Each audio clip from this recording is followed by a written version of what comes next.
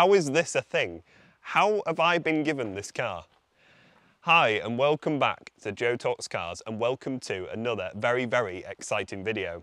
So you'll have seen in a previous video I visited the garage SUV Prestige out at Wetherby, and while I was there they surprised me by giving me a 991 911 Carrera to borrow for a few days. Do some reviews on it, talk about it and tell you why you should or shouldn't buy one.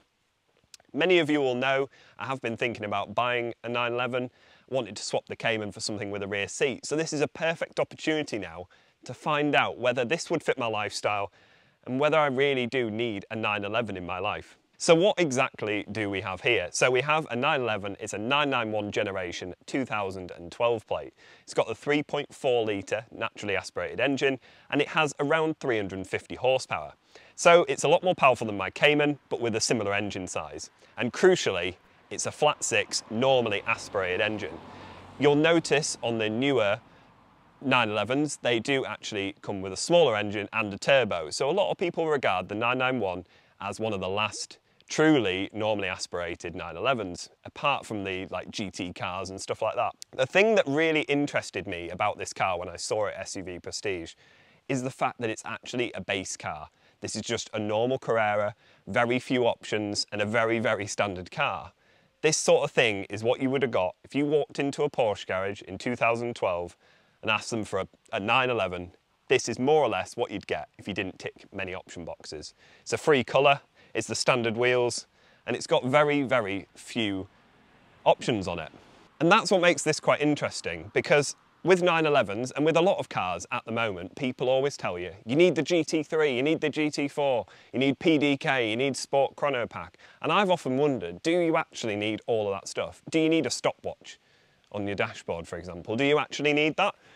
This car doesn't come with any of it, so it's a really interesting test to see whether I can live with a bog standard, more or less, if you can call a Porsche a bog standard car, bog standard Porsche Carrera. So let's have a quick walk around the car and talk about what things this has, or actually doesn't have, on it. So let's have a look at the spec on this extremely basic base model Porsche 911. So round the front, it's got xenon lights, which is optional. It's got very little else on the front, if I'm honest. I haven't looked at the spec sheet, so this is just based on my knowledge. If you spot something that you think is an option and I've missed it, then just let me know in the comments. The wheels, I think they're standard, so they've not picked any fancy wheels. 19-inch on the front, 20s on the back, pretty standard 911 stuff. It's got red brake calipers, which I believe on the base car that is actually an option. Nothing weird on the side of this, it's just all standard stuff. They've picked the best option round the back though. What they've gone for is the sport exhaust. Desperately need a sport exhaust on my Cayman, because if it can make it sound like this, I'll be very, very happy indeed. These quad exhaust pipes in matte black look absolutely stunning, and the car just sounds absolutely glorious. Apart from that, on the outside, that's more or less it. The rest of the options are on the inside, and they're not really that extensive, but there's some really nice, tasteful choices. So we'll jump on in, have a look at what this car has got on the inside. Right, so jumping into this 911, what do we have in here? Well, interestingly, this car is fitted with the manual gearbox, so regular viewers of my channel will know my Cayman is a Tiptronic and people will know my preference for an automatic. But it's been really nice using this manual gearbox. It's got 7-speed, quite unusual when you put it into 7th, but again, it's quite a nice thing. I don't believe it's an option, I believe that PDK was an option. Actually, the 7-speed manual was the standard fit. This car, like I said, has not got that many options. It's unfortunately missing the sport seats. When I first bought a Porsche, everyone said you must get the sport seats, they're absolutely key. And I've realised that that is the case. When you sat in them, although they do grip you around the sides, I'm missing all the shoulder support. Kind of weird, and I think if I was to get a 911, I'd make sure it had the sport seats. The rest of it though, it's a very standard affair. It's got the PCCM, so the Porsche sort of sat-navy thing, totally out of date, useless now. You'd need Apple CarPlay if you were to use this every day. You might as well not have that. Has got Bose sound system, same as my Cayman. Definitely what you need. I was listening to music on the way down here and it sounds incredible. Interestingly, they have picked a Alcantara headliner, which I think is one of the nicest options on this car. It really does make this interior look stunning. It darkens it, it brings it all in and makes it feel a lot more sporty.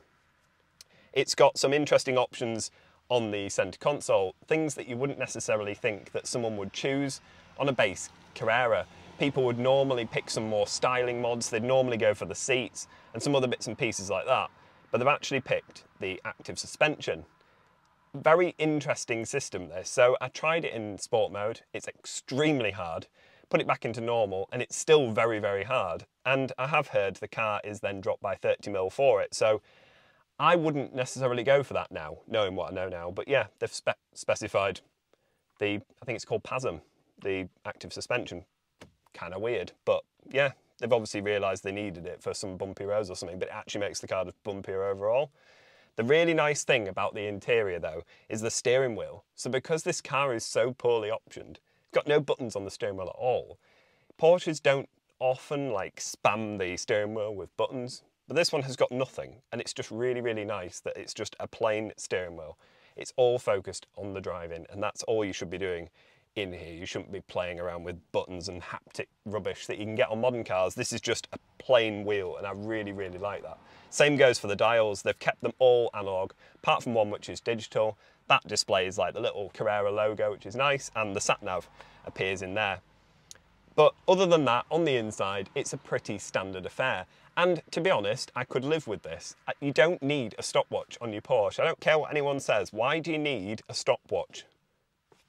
Put it in the comments if you use your stopwatch on a daily basis. Let me know what you use it for, because I've never really worked that one out.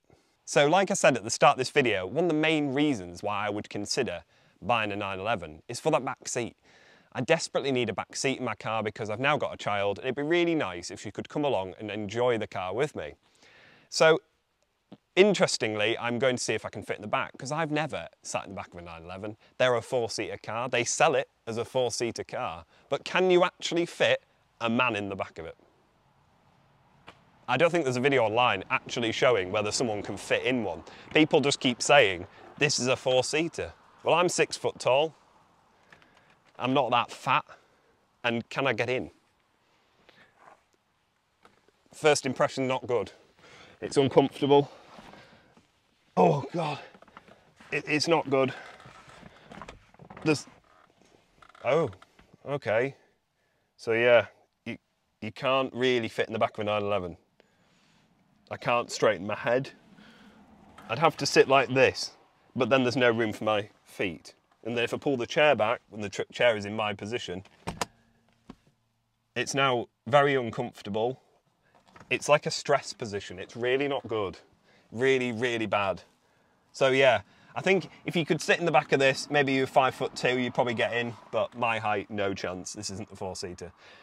It has got ISOFIX, but we have actually put my child in the back of this and found a further problem to having a 911 if you've got a child. And that is that, yeah, it's got ISOFIX. Put the ISOFIX mounting point in there and put the seat back. You can't put the seat back because the ISOFIX is in the way. Work that one out, that's strange. And then not only that, but her child seat, without the ISOFIX, I thought, it's fine, I'll put that in. Yeah, it doesn't fit either because it's really narrow, so you can't fit that. So the only option is to go to Porsche and buy a child seat, and they're 500 quid. So you need to factor that in. If you've got a baby or a small child and you want a Porsche 911 to put him in the back, it's an extra 500 quid to put your kid in. Because you certainly don't want to be sitting in the back and putting them on the front. That's not going to happen. Right, I've got to try and get back out now. It's like something being birthed. Oh. Not a 4-seater.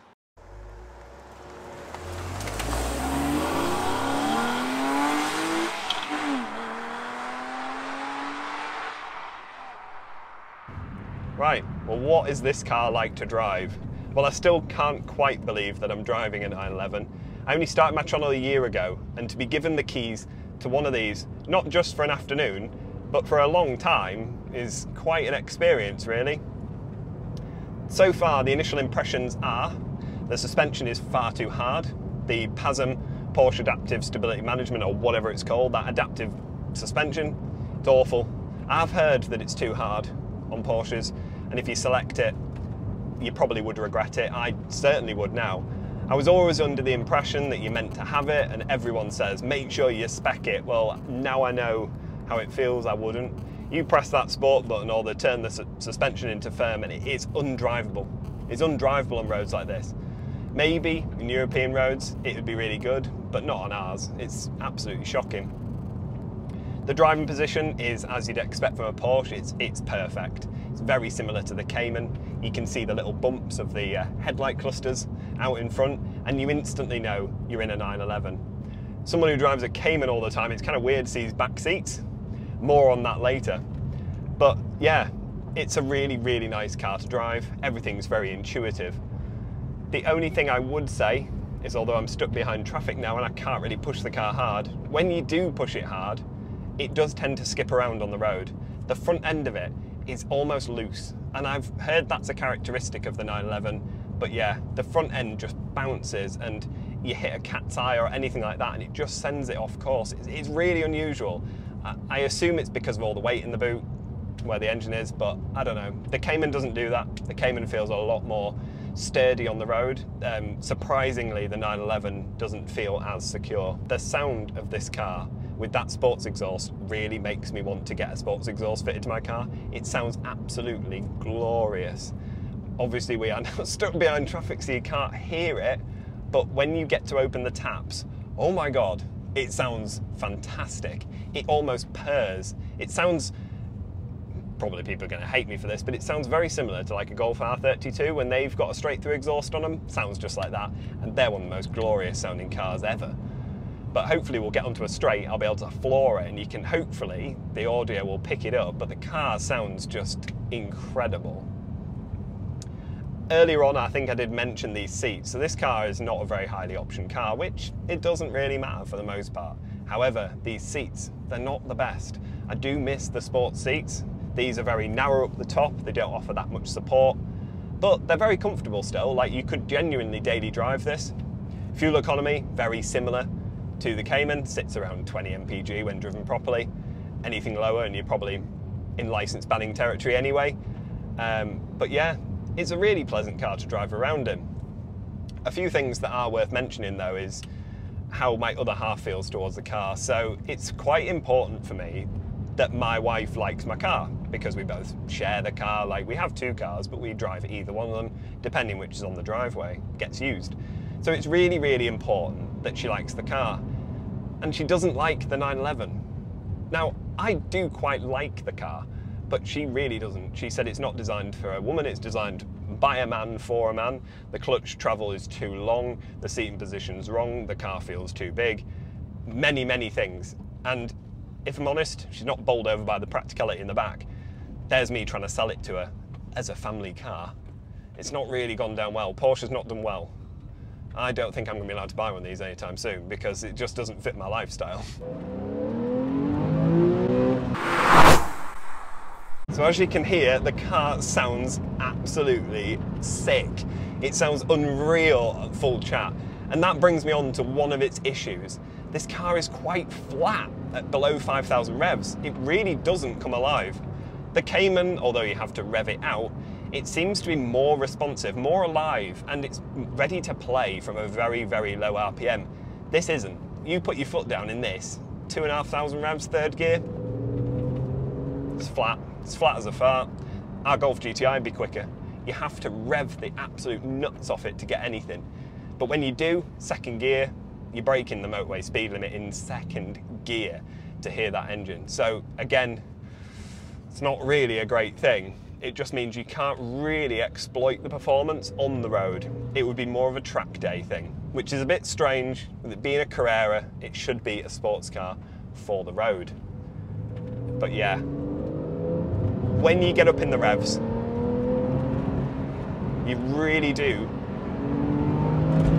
notice the extra grunt that 50 horsepower brings, and the speed you can carry is alarming. Very, very alarming. For a base model car, this is not the GT, this is not the turbo, this is a base model. It can shift, it really can shift, and it is really nice to drive. Just the looseness on that front end is something I just don't know whether I'd get used to. I imagine the car would understeer on a wet road. We're very lucky at the moment, it's very, very warm and the roads are dry, so it just grips. it really grips nicely. But I think if you were on a wet road, you would find this thing understeering. You're not going to get that from a Cayman. So talking about the Cayman, how does it compare day to day? And how do I feel that over the past few days of living with this car, does it fit my lifestyle? Well, I have to say, overall, I prefer the Cayman. I know people are going to go mental about that, but I genuinely do think it's a better car. This car is from 2012, my Cayman is from 2006, and the Cayman doesn't feel that old. In fact, one of my friends thought that they were from the same era. The interior is different, but the car doesn't feel 6 years newer. It really doesn't. In terms of living with it, obviously you have the added drawback of it being a 911 and people hating on you for driving a 911, showing off or whatever they think you're doing, but it does draw a lot more attention than what the Cayman does, and I don't like that about it. I don't like all the attention it grabs. It's not a red Ferrari with a crema interior, which you'll see in an upcoming video of me driving one of those. It's not as bad as that, but it's not far off. It has surprised me. I always thought Porsches were the understated sports car on the road. It turns out in a 911, nah, you're up for all the abuse that anyone wants to haul at you. Depends if you want to cope with that, want to deal with that. It's not really for me. So, would I swap it for my Cayman? Well, I wanted to. I really did. When they passed me the keys, I thought this is just a taster of the next car that I'm going to buy, and I was really, really excited. And I think I'm coming away less inclined to swap to a 911. I do still want a 911, and I haven't ruled one out. But I think I need to try maybe the newer one, maybe an older one. I need to try something else, because I don't think the 991 Carrera actually works for me. But it's a bloody lovely car if you like, if you want a Porsche and you want to drive a 911, you're not going to be disappointed. I think I'm just spoiled, because there's no denying the sound of that. And that's before we press the sport button. Jesus.